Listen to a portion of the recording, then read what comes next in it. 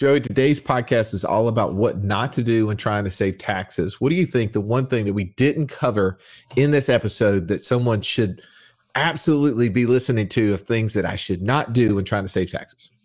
Well, if this was a TV show and it was a list of things, this would be at the top of the list, right? Family Feud style. You know what I'm talking about? You watching top 5 items. We asked 100 people. Yeah, this is the biggest one with the big dollars, and everybody screams when you get it, right? Quit putting money into 401ks. Qualified plans. Yeah, qualified plans of any sort do not save taxes. What do they do? They only kick the can down the road. They defer taxes to a later date, which with an unknown calculation. I used to listen to a guy said all the time, qualified plans do 2 things. They defer taxes and they defer the tax calculation of what it is going to be. I agree 100% that investing money inside of your company's 401k as a way to solely save taxes, which I have heard that from many high earners that get that from their CPAs. You're making $500,000, $600,000, $700,000. You should be putting as much money into your 401k, even if you are the company, because you're going to reduce your taxable income this year. Well, that's a partial truth. You do reduce your taxable income that year. There are so many better strategies that are available. We talk about some of those things, not from, hey, here's what you should do, right? Because one of the things you should not do is listen to a podcast as the sole strategy of how to save taxes. You need to apply everything to your situation. Listen to tax professionals, listen to tax strategists, which we are not.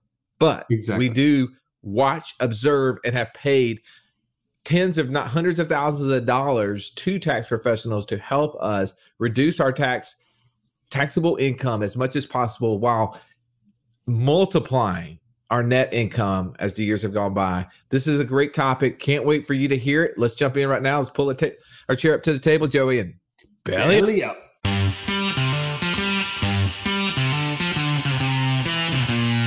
Welcome to the Wealth Without Wall Street podcast, your guide to understanding how to get out of the Wall Street rat race and start your own mailbox money lifestyle.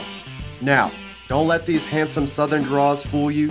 These financial minds are teaching our country to enhance savings, increase cash flow, and create passive income, all without the help of Wall Street. Are you ready to break through?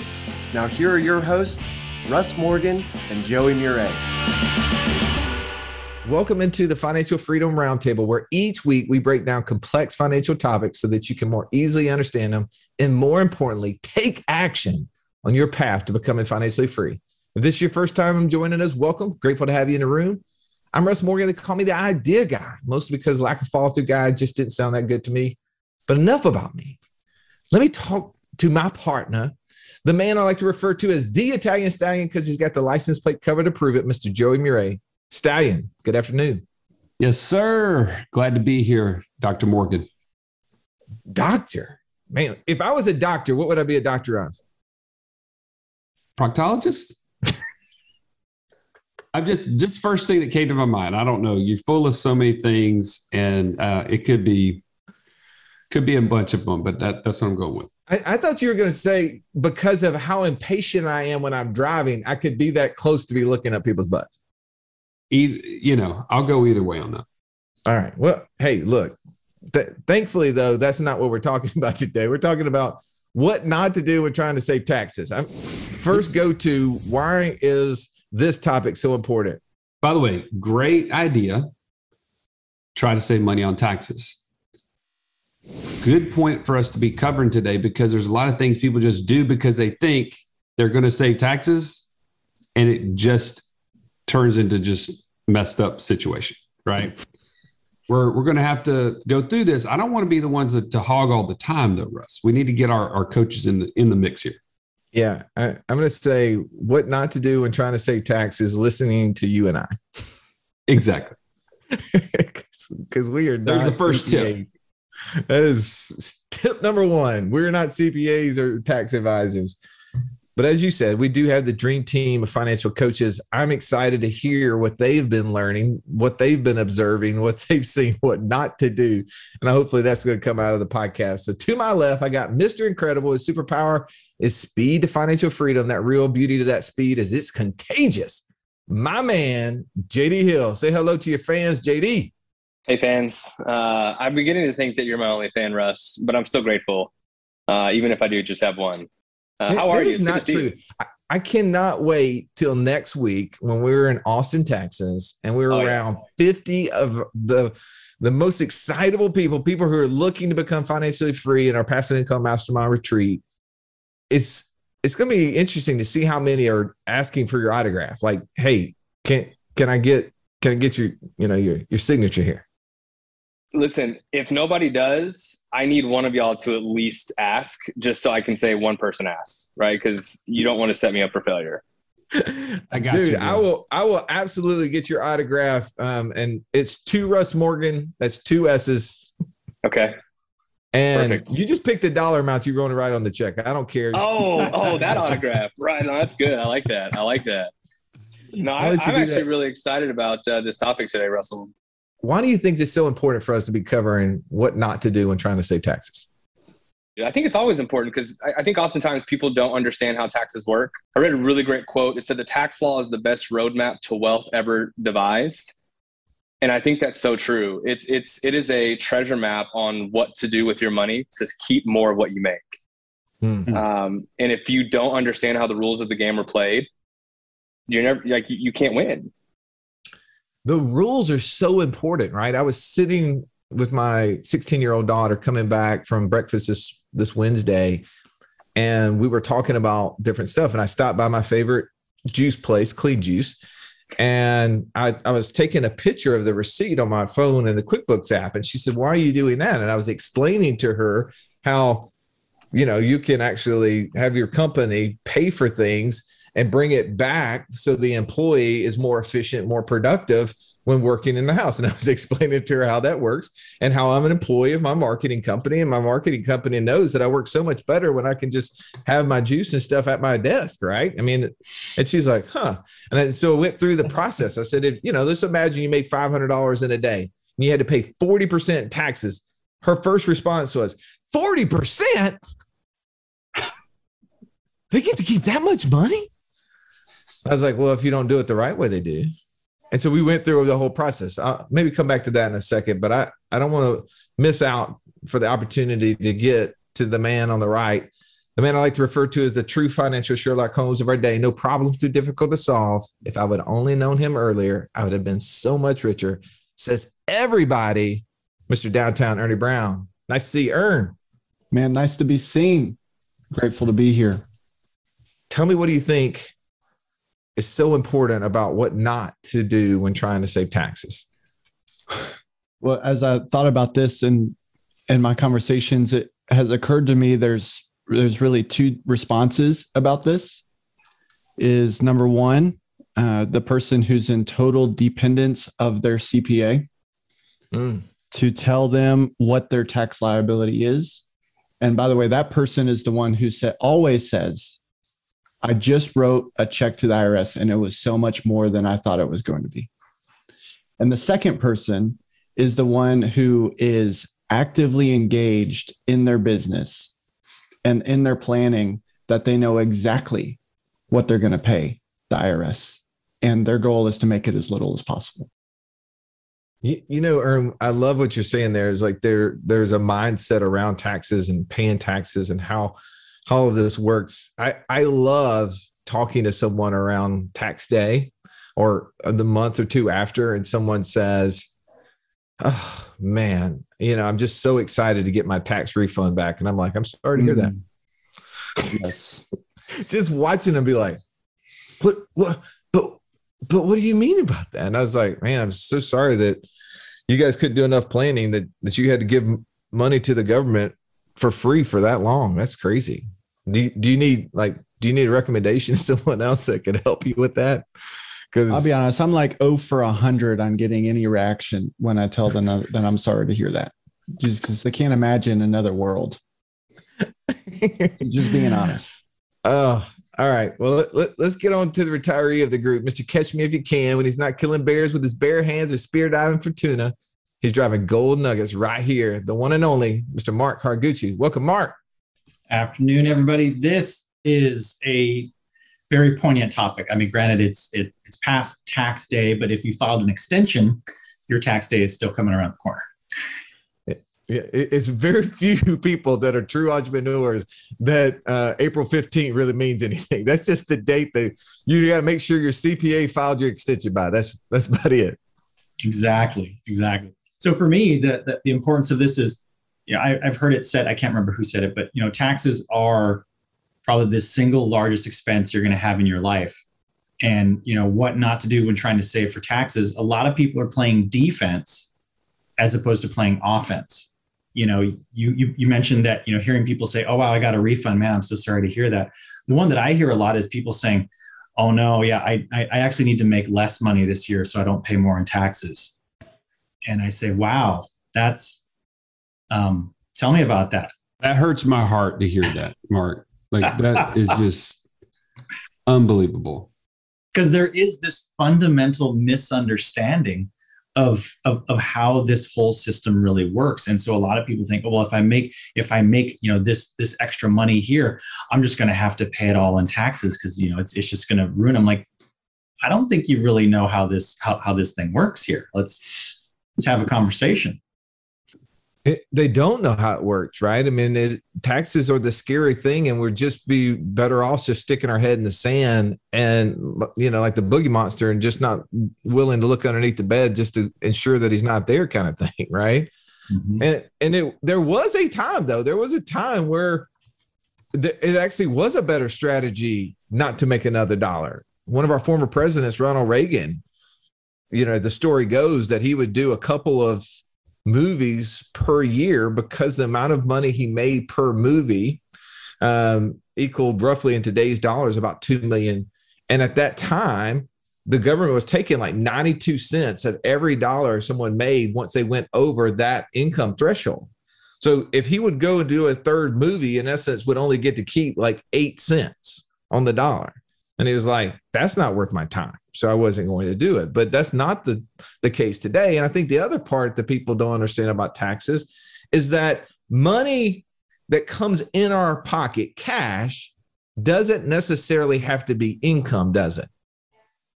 It doesn't have to be treated as income. And I'm not meaning like you're getting paid underneath the table. I mean that you're using the tax code in a way that where you're able to invest in projects and transactions. So going back to the story with my daughter, I'm going through the cash flow quadrant with her. I'm showing her the E quadrant. I'm showing her the S quadrant, the B quadrant, the I quadrant. And I write down the I quadrant can actually pay 0 in taxes. And she says, how's that possible?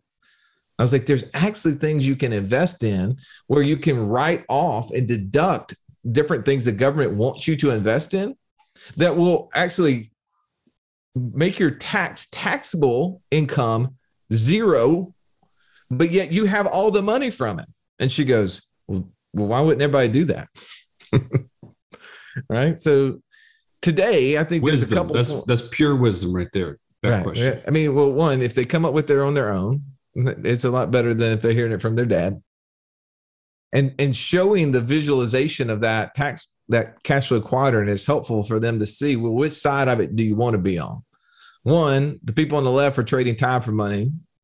The people on the right are paying less in taxes than the ones that are trading time for money. And that always becomes a helpful motivation for us all. If I would have only heard that a long time ago, I would have been so much richer. Too bad you didn't tell me that, Ern. All right, let's talk about what's important from today's conversation. What can we derive out of it? Maybe 3 big points for us is we need to get professional help. And I don't mean the kind that Joey needs. That we need to build a plan and stick to a plan. And 3, we need to manage and evaluate tax brackets and ways to see how we can stay in lower tax brackets through creative strategies. Is that fair? Would you guys say that's 3 good points? We cover those. We have a good podcast. I'd say they're good enough for us. I think those are amazing points, and whoever came up with those should probably get a gold star for the day. Man, you're going to get a gold star. I'll give it to you next week. Let's talk about professional help. What should somebody be looking for in a tax professional? Who is a tax professional that they should be seeking out, and what defines a good one in your eyes, JD? Man, that's a big question. So I think that there's two different perspectives, right? Most people will go towards a TurboTax or something like that and kind of file their taxes on their own if they're a W-2 type employee. I even know some solo entrepreneurs, sole proprietors that'll go that route. Or you can, hire a CPA. And what I'll tell you is that whether it's a CPA or whether it's one of those tax planning services, from my experience, so this isn't necessarily blanket, but those are all historical ways to file taxes. And what I mean is that you have already made financial decisions, and now you are reconciling those financial decisions, right? So everything is in the history that you're now reconciling and putting it down on paper. So there's no strategy involved in that. On the other side, you have tax planning attorneys. Now, because of my experience with Wealth Without Wall Street and the things that we teach, I have been introduced to this style of planning, which is proactive. It's not reactive. It's understanding the tax law and what it says and helping you develop a plan that's proactive to avoid and mitigate taxes rather than being reactive. So I think there's two ways to do that. You can be either reactive or proactive. So you're saying what would make a good trait in a tax professional when you're talking to them is that person is being proactive in their approach to tax strategy as compared to reactive. That's right. Yeah. So before you make a financial decision, you're not making it absent of context, right? You're making it in light of the plan that's already been established, because if I do this, it's going to trigger this. If I do this, it's going to trigger this. Or most people just don't know. They have a general idea where, can I write off my dry cleaning? Most people think you can. It's kind of a gray area. It really just depends on, I'm going to stop there, but, because I'm not saying I have or haven't written off my dry cleaning, but my point is there's things like that where you think you can, whether you so having somebody that's proactive and helping you figure out what you can or can't do is so much more valuable than you making decisions that now you can't go back retroactively and change. Look, dude, you're not going to get audited for dry cleaning your white t-shirt there, bro. Nobody's going to take you seriously on that. They're going to be like, there's no way. That must be a miscategorization of another item. All right, Mark, what's your take on this?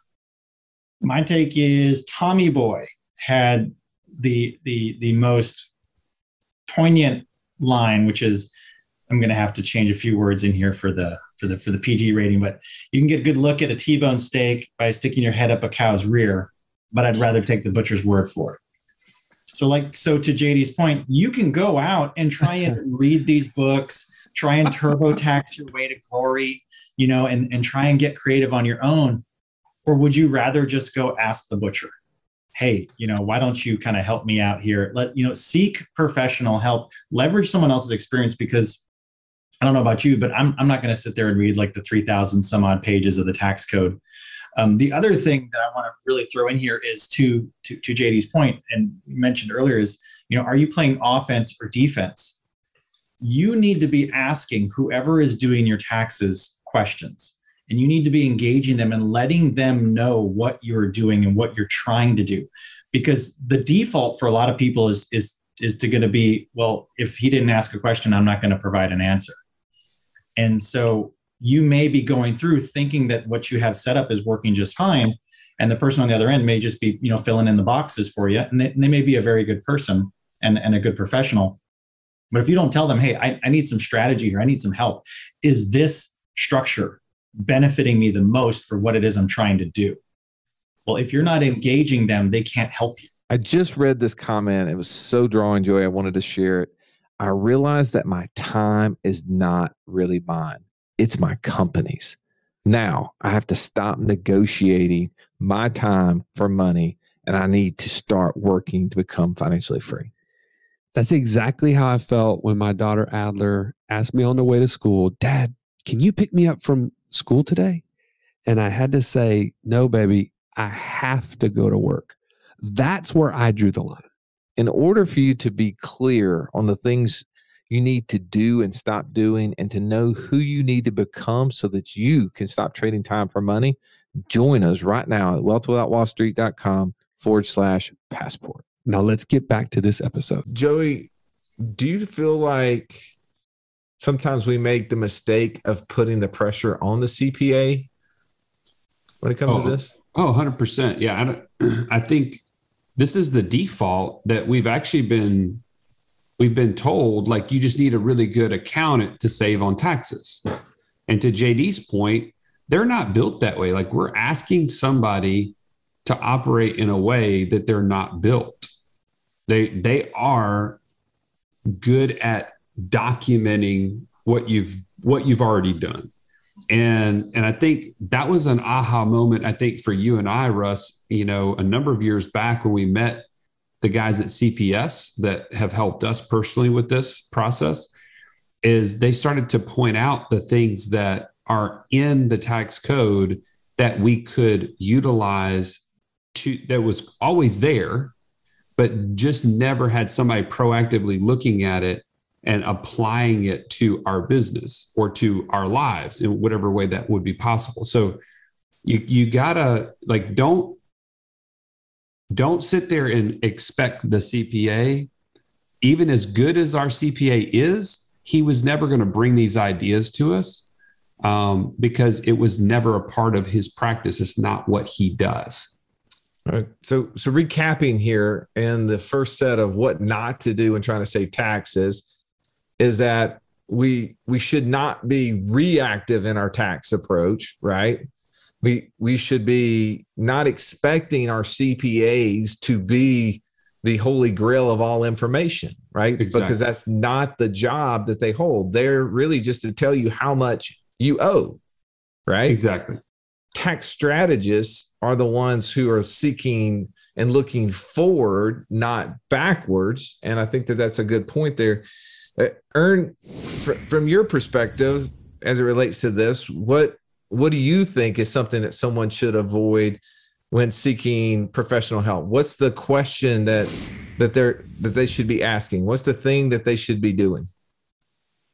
Well, we've said a lot of the same thing, and not to beat the dead horse a little more, but so I'll say it this way. Yesterday I was driving, I had a long drive, and I was listening to the radio, and I heard this song that I didn't really like, but one of the lyrics said, "And I'm just trying to keep my wife from figuring out that I married up and she married way, way down." That's kind of a catchy line. And I don't really like the song, just on the record. But I think the question to be asking is, am I out of their league or are they out of my league? And you want to sort of pair your planning to your situation. And so one of the great questions for the CPA and or the tax professional is the main line of business that you're helping like me or different? Or what type of person are you able to help the best? And align yourself with that person.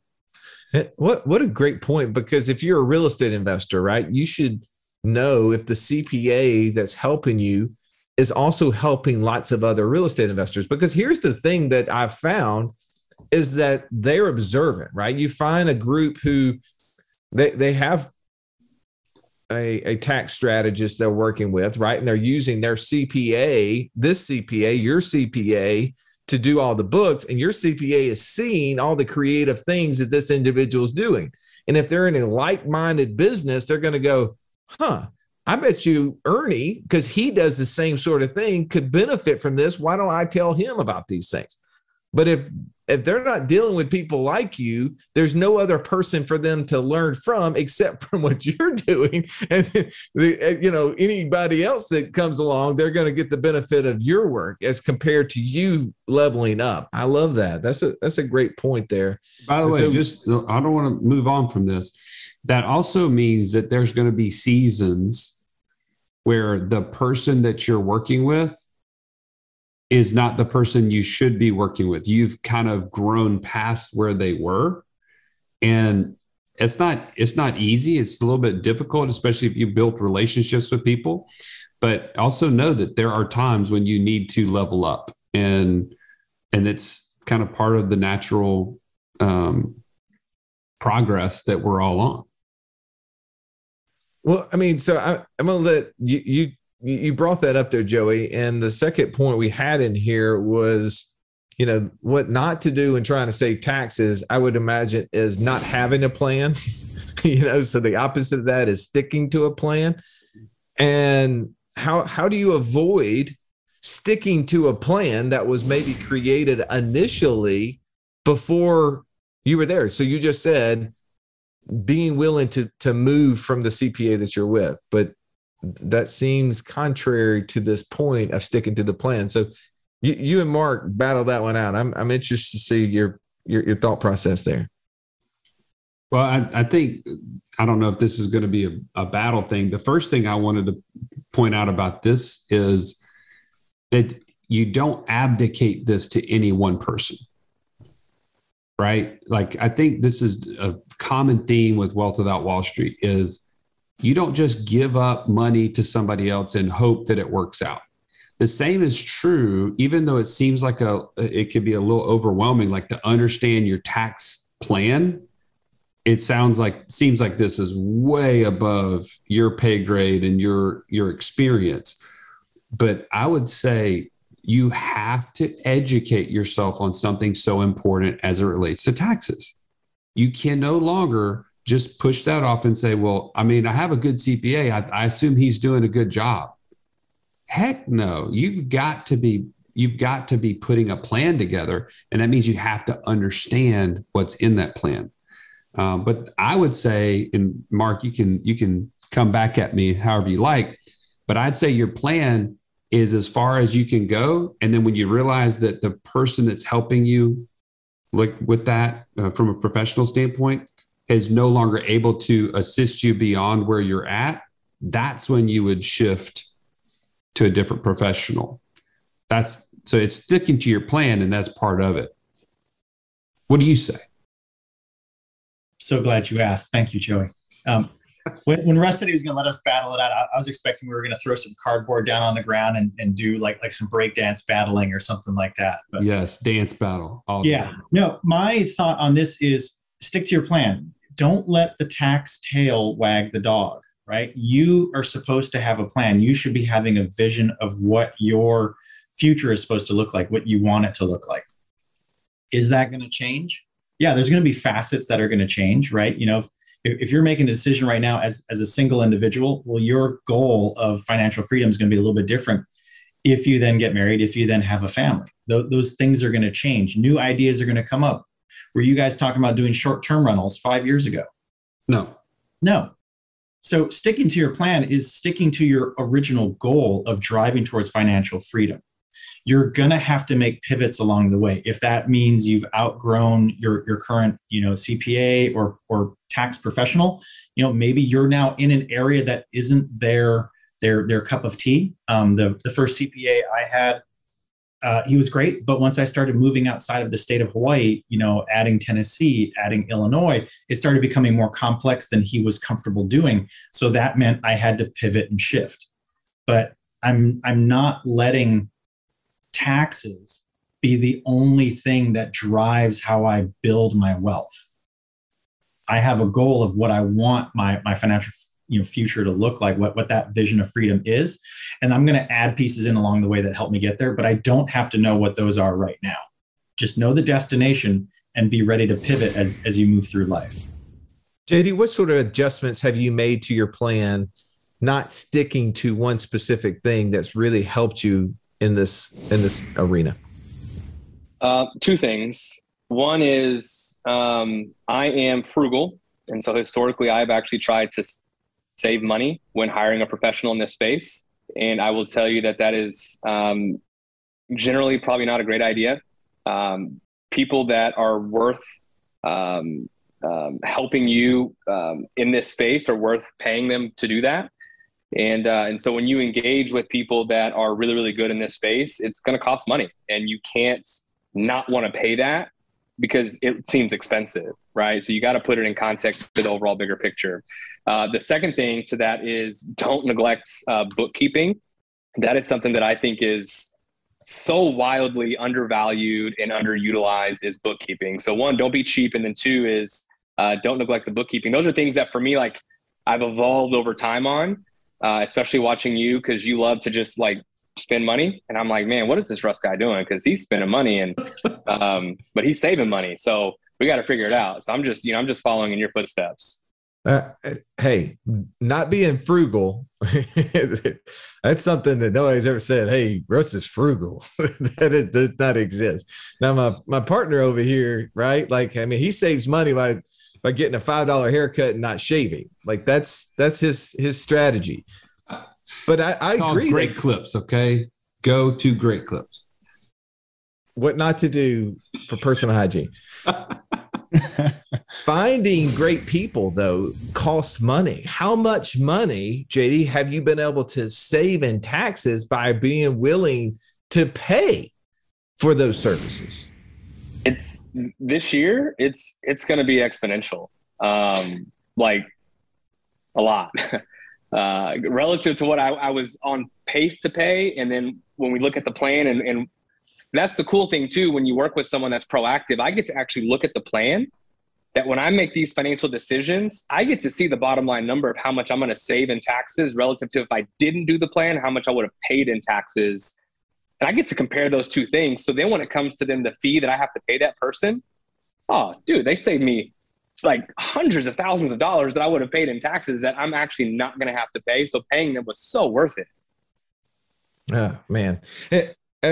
I think one thing that is not a point, but is a point, is don't take advice on a podcast or go to a seminar and try to apply that to save money in taxes, right? Like don't just use blanket statements and information and assume it applies to you. We have an investor DNA earn, right? That we have everybody go through this assessment to understand who they are as an investor so that they can then choose opportunities that more align with who they are and who their investor DNA is.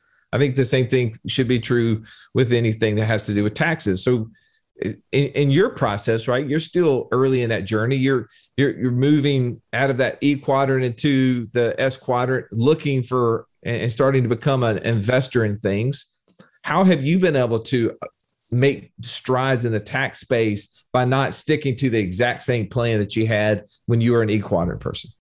That's a good question.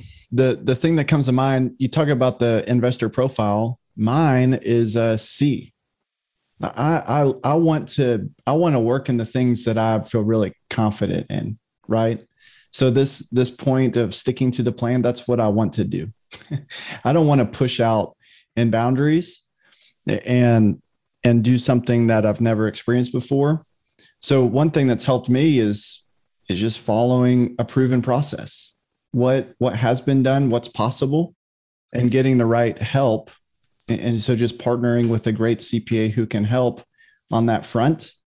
But then also just in my own way, I want to work really hard on the tax strategy side of things, because there's really clear rules to that game. And so to help me move forward in the investment space is I've got to make a conscious decision to focus on the investments and the assets. I understand the tax advantages of all those things. And to be honest, it's not that difficult, that space. But finding the right thing, I have to sort of force myself to focus on growing on the investment side of things. That's just me. All right, let's get to the last point here, which was, I think, Mark, you were saying this at the beginning, that we should not try to find ways to make less money in order to get us in a lower tax bracket, right? So if we're going to focus in this and in the saving taxes, but also at the same time, what not to do, what would you highlight for people? What are some key takeaways? I think a lot of people need to know that at the end of the year, you're going to see what your effective tax rate is. And that's just going to be like a number. But what you need to know is as you're making money throughout the year, you're moving into different buckets. So let's just come up with some fictitious numbers, that from 0 to 25 grand, let's say it's a 5% tax bracket. And then from the money you make from 25 grand up to 50 grand is now going to be taxed at 10%. And the money you make from 50 to 100 is going to be taxed at, say, 20%. So what a lot of people, I think, just unfortunately get confused on is they say, oh, well, if I make more money, I'm going to pay more in tax. Well, you conceivably are going to pay more in tax on that amount that you just made that falls into the higher category. But that's not going to trickle down to everything below it. It's not like if you move into the 20% bracket, now everything is going to be taxed at 20. So I've heard people say, oh no, I can't work anymore, and I don't want to do anymore because it's going to push me into a higher bracket. Well, that's only for that amount. And if we go back to what we've just talked about, right? Seek professional help. Tell them what your plan is and put that plan in place.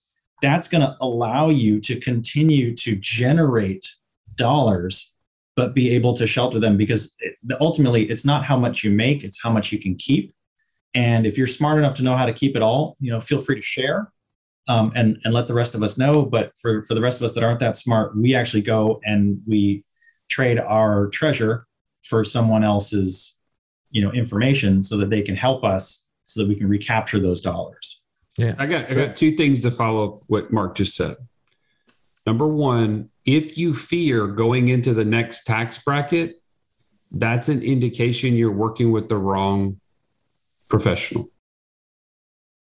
There should be no fear of, oh my goodness, this is going to make me too much money and I'm going to end up having to pay more in taxes. No, that is just more opportunity for the person that you have hired to help you in those situations to perform. And so that should immediately tell you, I have a problem I need to solve. I'm with the wrong place. I don't have confidence in the tax professional or strategist that is going to help me. And then I think the second thing I would say is for those who are just starting out on this financial journey, there's a little bit of like this fear. I'm going to bring fear up into both of these of, I'm not really an investor. Like, let's say I'm in an E quadrant, I'm an employee somewhere, but I love this idea of financial freedom.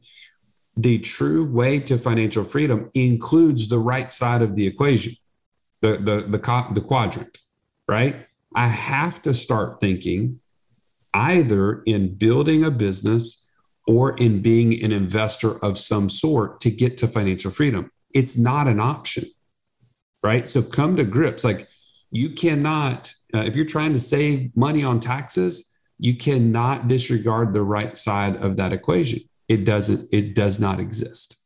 What about, though, the typical advice you would hear from an accountant per se is, I want to save taxes. Okay, go buy a new car. Go buy a new piece of equipment. Don't get me started on that. Do not, Russ. That is enough. Okay, by the way, if that is the extent of the advice that you're getting from your tax professional, that is a bad situation to be in. Because guess how many people make bad decisions because they have excess cash sitting in the retained earnings, and their only advice at the end of the year is you just need to go buy something. Yeah. People will overbuy. They'll buy something that they don't need just to save money on taxes. Like, this is not moving you forward in financial freedom. So again, another indicator to check on the person that you're entrusting to give you advice in this area. I heard an amen over there, Ern. I just want to reiterate that the idea of I have to spend everything that comes in my business. Well, it's just somebody told me recently, a business owner. I go to my wife and I ask her, what is the absolute minimum I can give our family? Yikes. Anybody who's been following Wealth Without Wall Street, that's not the vision. Right. That's not her only decision. That's not good leadership in the family. I understand what he's trying to do so that he can go expense it all in the business. But we know what he's doing is he's not spending those dollars wisely in the business. He's just finding things to pour back into the business. And at the end of the day, it may not, I don't know for sure, probably not generating revenue worth the expense of the dollars for the business. And at the end of the day, it's not providing his family the whole reason he created that business. So good. One of our speakers next week when we're in Austin, he was sending the kind of his video, to express his excitement of being there to all the guests who's coming. We just sent it out. And he said, whenever I first started this process of becoming a better investor, I was making a lot of money. He said, I paid over $500,000 in taxes. He said, since I've started seeking out opportunities to be in that I quadrant, someone who is trying to seek 0% in taxes on as many deals as I can be in, but putting money in my pocket, not only have I cut my taxes down where I pay somewhere between 13 and 15% annually, he said, my net income to me is more than 10x from the date that I was when I was paying $500,000 in taxes annually. I think to all of these points that we need to realize that there's people to pay. So don't try to save money by getting tax advice. Don't take advice off this podcast or any, simple seminar that you go to and assume that it applies directly to you. Be willing to spend money. Don't feel like sticking to the exact plan that you had from the very beginning when you first started is the plan that you have to stick to, because as you evolve and you change, so should the planning. To your point, Ern, that we should not necessarily always stick with the advisors that we had initially, unless they have people that are equal to and greater than what we're doing, right? So that way we're learning from that wisdom. And we should not be just thinking for ways to spend money in our business that not just for the purpose of reducing our tax bracket alone. Man, amazing points. There's so many gold nuggets in here.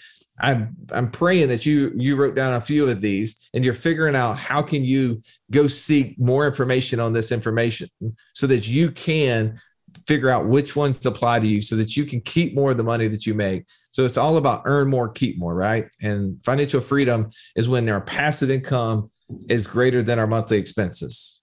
And one of our greatest expenses, as you said, Mark, at the very beginning, is our taxes, or can be our taxes. Let's find ways to legally reduce that as much as possible while increasing our income. As always, we appreciate you listening to the show. Hope that you had an amazing episode. I pray that you'll share this with someone who else will get value from it. Take time, rate, review it. We always love hearing from you whenever you do that. Have an amazing day. This has been the Wealth Without Wall Street podcast. Don't forget to subscribe to the show to break free of the Wall Street mindset and begin building wealth on your own terms in places you understand so that your wealth will never run dry. See you next episode.